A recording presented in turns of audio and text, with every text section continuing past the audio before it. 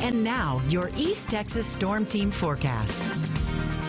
Welcome back to East Texas Live. We're tossing things over to meteorologist Andrew Samet for a look at the forecast. And looking pretty blue behind you in Longview, Andrew. Yeah, we're seeing some bright blue skies right now across the area, but clouds are developing in deep East Texas right now. And we will see an increase in cloud cover as we head into the early afternoon. But right now in Longview, not much in the way of cloud cover out there. Temperature right now is 93 degrees with an east-north or north-northeast wind at 3 miles per hour. And the dew point is up to 70 degrees, indicating that the air is quite humid. Temperature-wise around the rest of the area, we're in the middle 90s, especially into deep East Texas. 96 right now in Jacksonville, 94 in Lufkin, 93 in Crockett and Palestine. It is 93 in Mineola and Sulphur Springs. Dew points are in the upper 60s to low to mid 70s, so it is a humid one out there. You'll certainly feel that as you step out the door.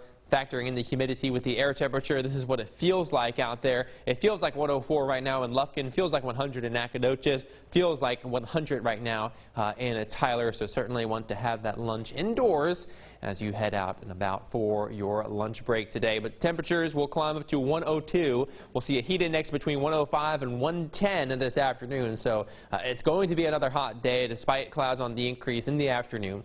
We'll see about a 30% chance of a shower or storm. So most of us are going to be dry, but there's at least a chance now of some thunderstorms developing later on this afternoon. We'll see an east wind today at 10 miles per hour. Here's a look at what Futurecast has. You can see clouds really start to increase towards 2, 3 o'clock this afternoon. That's when we'll start to see some bubble up showers and thunderstorms. You can see Futurecast does not have too much in the way of activity. I think we may see more coverage than what Futurecast is showing, though. But again, it will just be very scattered in nature, so not everyone's going to get in on the rainfall today, and I think there is a slightly better chance south of Interstate 20 to see some raindrops for our day today. But overall, nothing to significantly put a dent in the drought. But as we head into your Thursday afternoon, we may see some better coverage of showers and thunderstorms out there. You can see some widespread activity developing on Futurecast as we head towards your 3 o'clock hour. You can see some more showers and storms pushing on through. Again, this is for Thursday, and then we'll see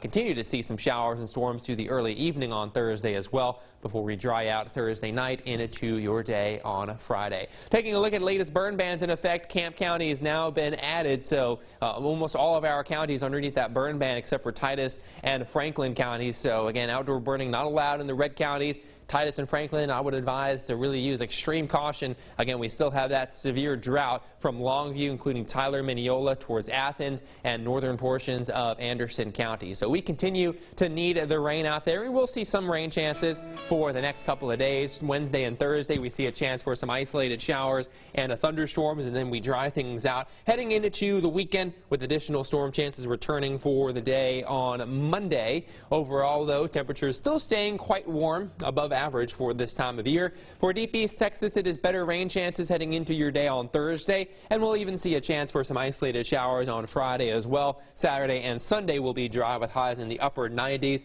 and then rain chances will return again heading into Monday and Tuesday with high temperatures in the middle to upper 90s across deep East Texas.